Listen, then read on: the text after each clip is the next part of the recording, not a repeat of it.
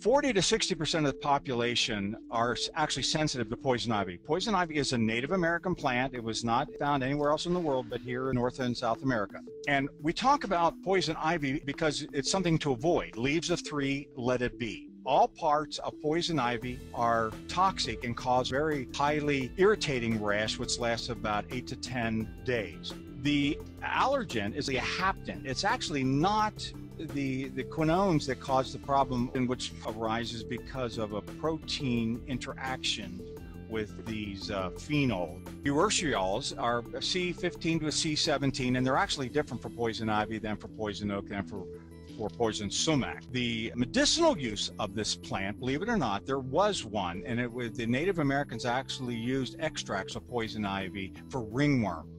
It was one of the few uses for poison ivy extract. Poison oak, which is not found in the eastern U.S. typically, but mostly found out west and in the southern part of the U.S., was actually used as a chemical warfare agent by the southwestern tribes when they were being chased by cavalry or being followed. And they knew that if you burn poison ivy and as well poison oak, that the irritants are actually attached to the smoke. And so they would burn huge bunches of poison oak in canyons where the wind would be going down the canyon toward this cavalry, and the cavalry would actually ride through the smoke of poison oak.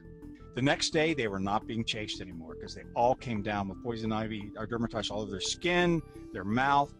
And so this was probably the first chemical warfare agent used in the U.S.